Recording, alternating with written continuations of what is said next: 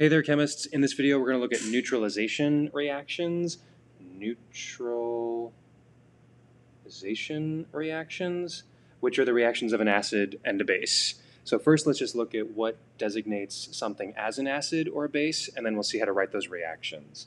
An acid is any species that can give an H+ in a chemical reaction. That's the Bronsted definition of an acid, but it's the one we're going to use more than anything else.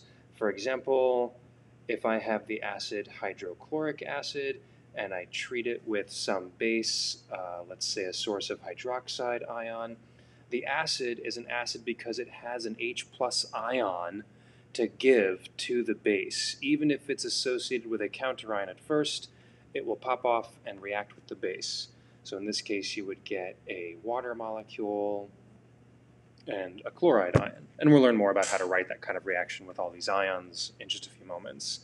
Some properties of acids: they are sour, they're in foods, and they are made from non-metal oxides. For example, if I have sulfur trioxide, that's a non-metal oxide. You can simply bubble that into a beaker of water, and you'll get a synthesis reaction which will create a common acid known as sulfuric acid. That's just where we get them from. The counterpart to this would be bases. Bases don't give H+, bases take H+ in a chemical reaction. That's also the Bronsted definition. There are other definitions that we'll see later on in the year, but for now we're just going to look at the Bronsted. So for example, a very common weak base is known as ammonia. And if I treat that with some acid like hydrofluoric acid, the base, in this case the ammonia, will take an H+ and pick up an extra hydrogen, so I get NH4. But because it's an H+, it actually picks up the positive charge as well. And as a result, you're left with a fluoride ion left over from the HF.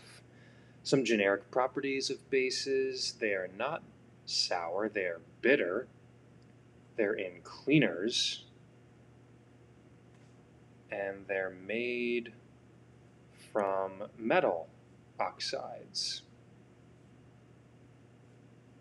So an example of a metal oxide might be something like magnesium oxide. And if you treat magnesium oxide with water, you will make a base, specifically magnesium hydroxide. So those are just some generic properties of acids and bases and a little bit about how they react. Now, to write reactions between the two, the first thing we need to know is, are these acids and bases strong or are they weak? So in the middle of your notes, I have them broken up already into a left-hand side of what are called the strong acids, which are shown here. These are the 7 strong acids that I want you to know for this class: hydrochloric acid, hydrobromic acid, hydroiodic acid, nitric, sulfuric, perchloric, and chloric acid. Good practice would be to go back and write the names of each of those acids next to their respective structures. I'm not going to do that, but that's certainly something you could do. If it's not one of those 7, then it's weak. So a weak acid is all the others, and these are just a few examples in this section. Hydrofluoric acid, nitrous, phosphoric, acetic, and benzoic acid are all examples of weak acids because they are not strong. What about the bases? Well, the strong bases are any metal hydroxide as long as it comes from the first 2 groups of the periodic table.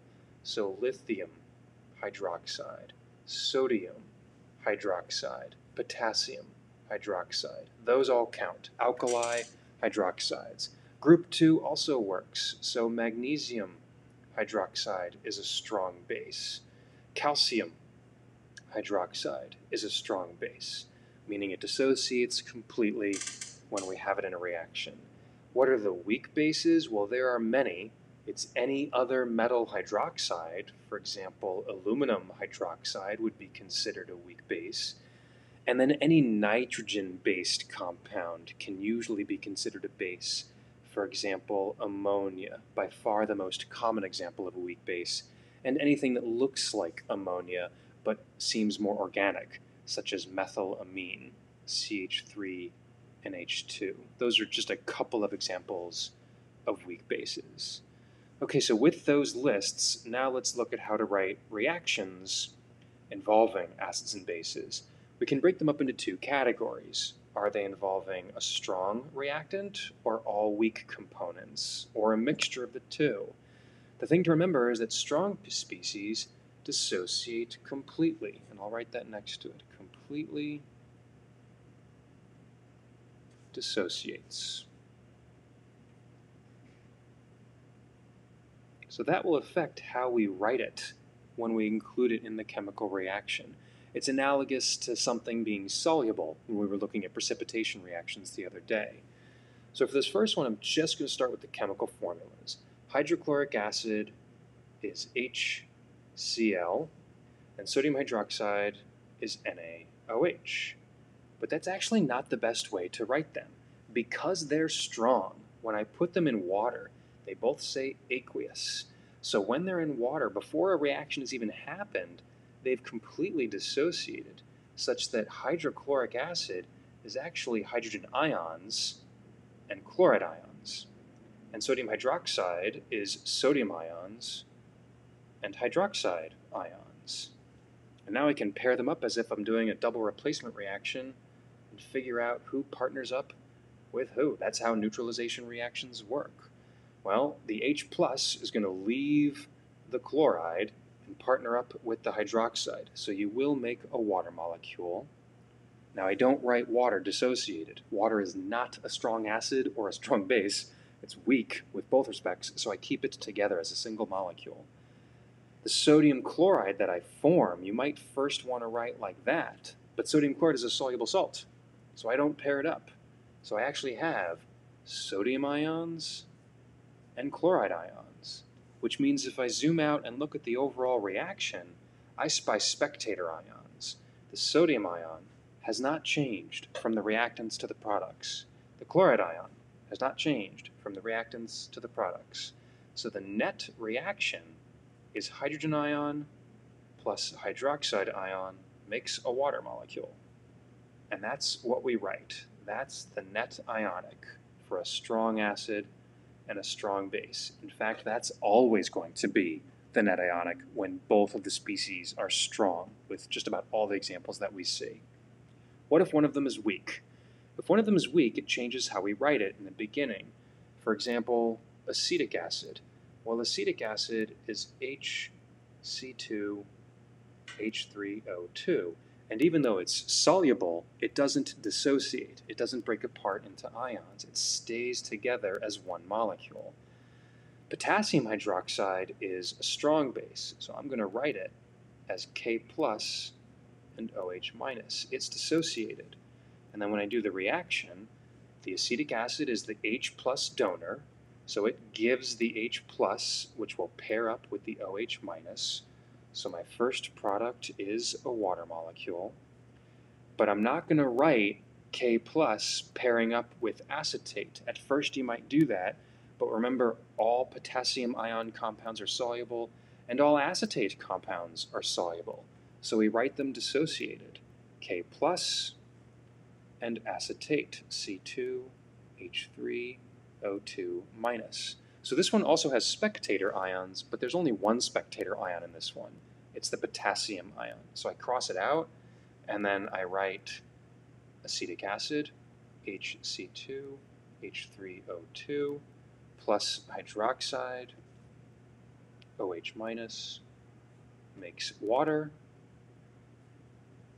and acetate, C2H3O2 minus. That's the net reaction, and that's the correct way to write acetic acid plus potassium hydroxide.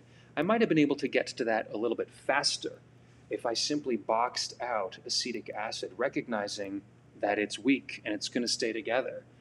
but noticing that potassium hydroxide is not a weak species, it's going to have a spectator of potassium, and just hydroxide will be the reactant.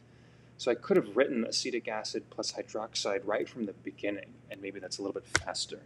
So try that. There's 3 others that I want you to try turning from words into chemical reactions. Hit pause and try to write the reactions for these 3 examples and then see how you did. Okay, let's take a look and let's see if we can even use a couple of shortcuts with these. So the first one, lithium hydroxide, that's a strong base, and it has the spectator ion of lithium. So lithium is not going to be in the net reaction, but hydroxide will be. Hydrocyanic acid, that's a weak acid. So the whole thing stays together as a molecule, and now I know how to start writing my reactants, and I can already skip that final step. So hydroxide is OH minus, hydrocyanic acid is HCN, the acid, HCN, will give up its H plus to the OH minus and become a water molecule. And then the leftover is cyanide, Cn minus. Notice it's balanced. It happens to be 1 to 1 to 1 to 1, but there's the same number of elements on each side, and even the charge is balanced. We have a net -1 in the reactants and a net -1 in the products. If I do the same thing for the second one, acetic acid is weak, so I'm going to keep it together. But sodium hydroxide is strong, and the sodium ion will be a spectator. So for this one, we have acetic acid, HC2, H3O2, plus hydroxide, OH minus, will become a water molecule, and what's left over? Acetate. It's the same as the example we did a moment ago up above, just with a different strong base. C2H3O2 minus, there we go. So we have acetic acid plus hydroxide, mixed water, and acetate. Again, everything's balanced with a 1-to-1 ratio. When you get to the third one, there's a little bit of a trick you got to watch out for. You might first box out just hydroxide and potassium, but that would actually be incorrect. Because it's solid, we keep it together. If it's aqueous and it's strong, it can dissociate. But if it's solid, there's nothing to dissociate into. So we keep it together when it's solid. So my first reactant is indeed KOH. The second reactant is strong. Hydrochloric acid is a strong acid, and it's really only the hydro part, the H+. The chloride will be a spectator, but if you're not seeing that, we can prove it. It's a strong acid, so I write it dissociated, hydrogen ion and chloride ion. And then the reaction would say that the H+ ion sees the OH- ion, so I make a water molecule. And then I still have a chloride ion and a potassium ion. But if I were to pair those up, those are not insoluble. They would stay dissociated because potassium salts are soluble. So I write them as dissociated ions, K+ and Cl-. And this one also has spectators. It's the chloride. The chloride goes away, so your net ionic would actually be if you got rid of that chloride completely on the right-hand side and the left-hand side. And that would be a correct net ionic for the solid KOH reacting with a strong acid to give you water and potassium ion. Notice the way we write the formula gives us information about the state. It's implied that the state is aqueous if we just leave it as an ion.